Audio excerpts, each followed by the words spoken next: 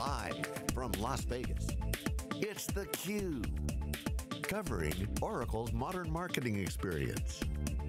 Brought to you by Oracle. Now here's your hosts, John Furrier and Peter Burris.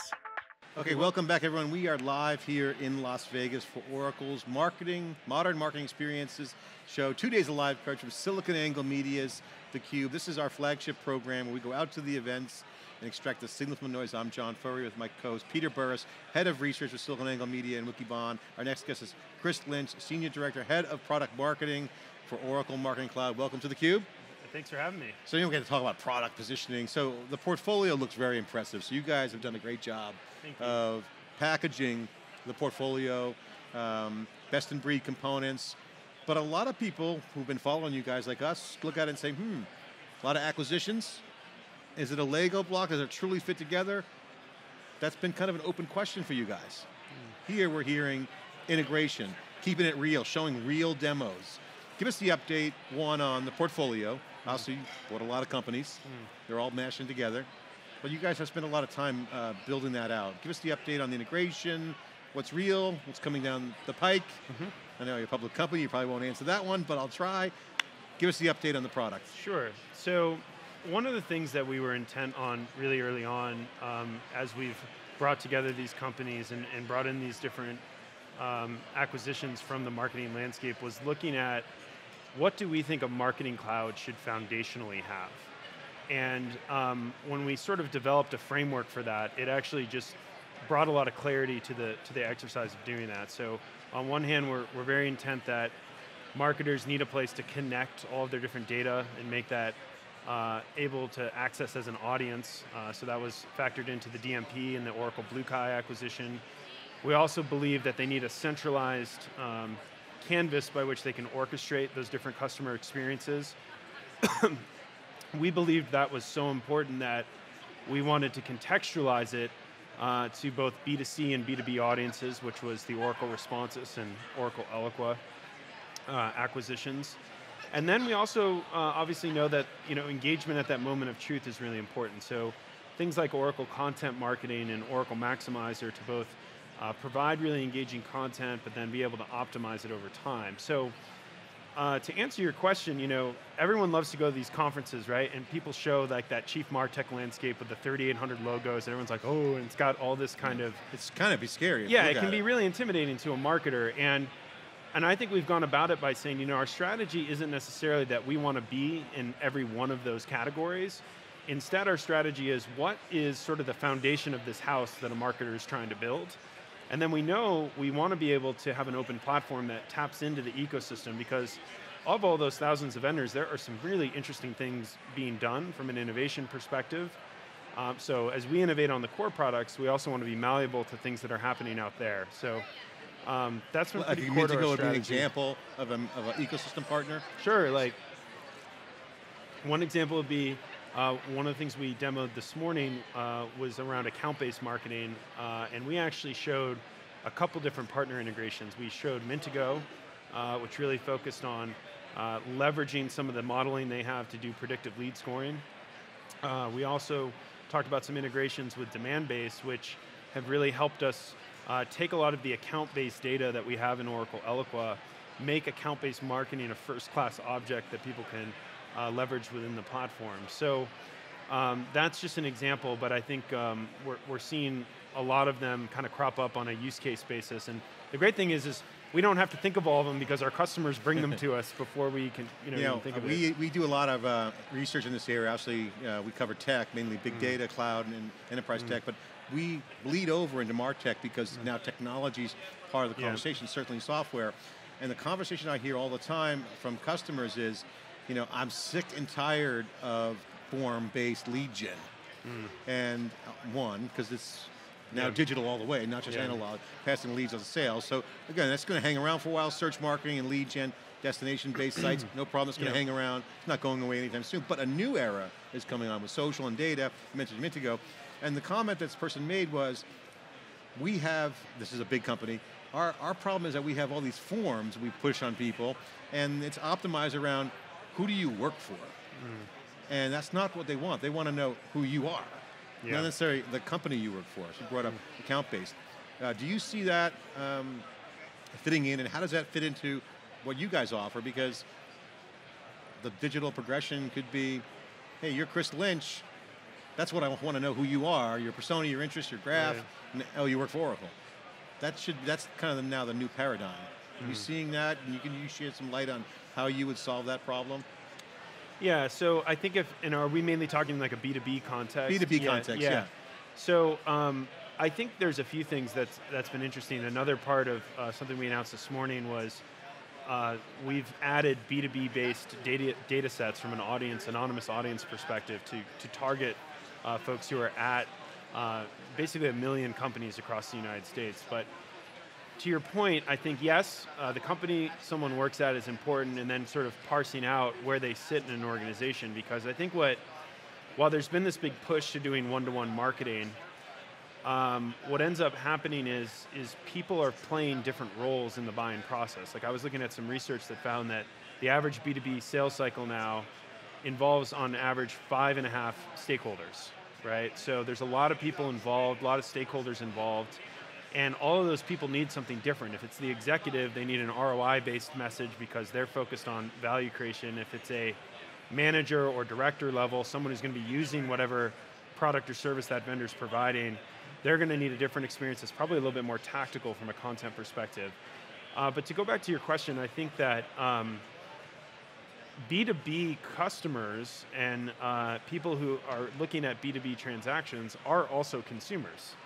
And that's actually been true before we had all this digital media. You go and watch a golf tournament, there's a reason that companies are advertising for servers because a lot of their audience, this is a business buying audience, is actually on there and is ripe to consume that advertising. So I think what we're seeing is, yes, we want to know where people work and be able to target them effectively, but there are a lot of other things about us as consumers that offer a good opportunity to reach them. Well, the buying side is a community as well as the selling side. Right. And I actually would say that 5.5 number might be the right number for unit 1. Right. But as you know, for something like a marketing cloud, the goal is not just unit 1, the goal is to get the entire corporation to adopt.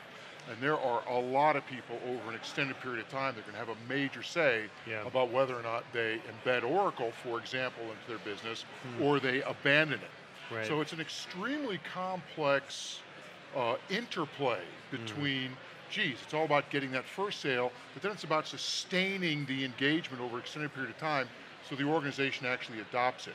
How is the marketing cloud facilitating, or is the marketing cloud moving from sale of unit 1 to sale of unit 1,000 to facilitate the adoption process within corporations? So I think there's a few interesting things happening there, and it depends a little bit on what vertical that we're serving. But what I would say is that marketing now controls more of the funnel or customer experience process than we ever have seen before, and that needs to continue to happen where we're starting to track more of those interactions you just described digitally versus sort of haphazardly having them all happen offline and causing a scenario where people aren't coordinated. You go back to the account-based marketing piece. In that scenario, what you have, sometimes if you were just marketing to individual contacts at companies and say you sell something and then you're looking to drive a cross-sell, well, as you're looking to drive that cross-sell in that project, especially in larger enterprises, you could have multiple people inside that company that are looking to go from sales unit 1 to sales unit 1,000. But if you have 3 discrete salespeople reaching out to them, not really tracking their interactions, salespeople like to go into CRM systems like, Friday afternoon at 4 o'clock, like they're taking vitamin pills to update it, right? Because it was always a system that was really created for sales management, not sales 100%. Users, right? Very much. This is a tremendous opportunity for marketing. We invested a lot in sales enablement tools like with Oracle Eloqua Profiler and Oracle Eloqua Engage because it's providing the best of both worlds. Marketing can provide them with really world-class content to go out and engage with their customers. So sales is happy because they're going there with something that's really professional. They also feel empowered that they can read digital body language of their prospects and then go and engage. But it's also a win for marketing because they know now we can track these interactions that salespeople are having a little bit more organically than we had in the past. I'd say on the, what we see on the more B2C side of our business in terms of like how you grow and retain customers over time, the challenge is how do you move off of just sort of the transactional based way of messaging? You look at so many consumer marketing organizations, everything was just based on the, okay, like 10% off, 20% off, and you just keep going and doing all these messages, and it's just all offer based. So how do you appeal to people in a way that's a little bit more emotive? And I think that's where things like content marketing, where you're telling a different sort of narrative, not just on the product itself, but everything surrounding it, is a real opportunity. So you're in product marketing. Mm-hmm. How is digital technology, two questions, how is digital technology, like the Marketing Cloud, altering the relationship between product marketing and product management? And product marketing historically has been kind of an outbound function. Are you more involved in capturing those customer sentiments and that emotional bond that leads to loyalty and may not be bound up solely in the features and functions of the product? So are you starting to see some fluidity in those product marketing, product management relationships? And how is the role of product marketing evolving to become a little bit more inbound? Interesting question. You know, one of the things I've learned in product marketing is that, and it's also one of the reasons it makes it a very hard profession to hire for, is that you can have product marketers who are very product and dev centric, so tend to want to message along feature function of like what a product is and what it does. Then you can have some that are really sales focused, where everything is just kind of a squishy solution message. And I've probably on that spectrum always like to stay somewhere in the middle, where you want to be able to position value in the market, appeal to who your persona is. Know your customer. Yeah, know your customer, but you also want to anchor it in something that you feel is truly differentiated. If you're a little bit of a purist at heart and you think great products serve customers the right way, right? So, and is data helping you do that? Yes, data is helping us do that. So I'd say one of the things that we do, I have a whole wing of my organization that focuses very heavily on win-loss analysis and really tracking, working with our customer marketing team in terms of tracking where customers are in their life cycle. So our customer marketing and account management organizations do a lot of work, detail-oriented work, to make sure that we're capturing all the interactions that we have with customers, not just after we've made a first sell of one of our products, but really what is their overall journey. They'll come to us, say, hey, here's where they're at. We think they may benefit if we could integrate another product with them. What would be the use case or story there? So we're definitely using data quite a bit. And I'd say it's a combination of, you can do the academic data, right? Where you go, okay, we want to go into a new country. What's the marketing tech spend in that country? And it's like, it's sort of like you got to do it to gut check certain things, but there's the market that exists, and then there's the market that you as a company have the ability to execute on. And I always think you got to kind of find that right balance. So talk about the win-losses. You got their team that evaluates where are you guys winning and why? When you guys win your big deals, why? I think we're winning large deals when people are truly trying to do something transformative with their marketing, but they're still looking for that level of simplicity that a lot of this ecosystem is trying to bring to bear.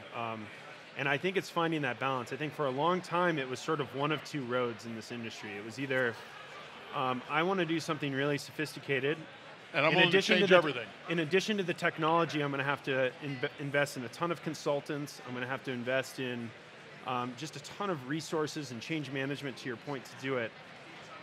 And by the way, the tools that I invest in are probably going to be hard to use, and they're going to have a steep learning curve. Then on the other end of the spectrum, you have the tools where, okay, these are super simple. You just want to send an email campaign out and do a traditional kind of batch and blast approach. I think what we've tried to do is offer marketers a level of simplicity for the user in terms of what they're able to do, but do it in a really sophisticated way that doesn't allow them to rely on IT. So sort of one of our internal mantras that we have is that we want to be the platform that marketers love, but that IT trusts. Because there is this sort of friction that's happened historically between marketing and IT, because marketing wants to run some more digital campaigns.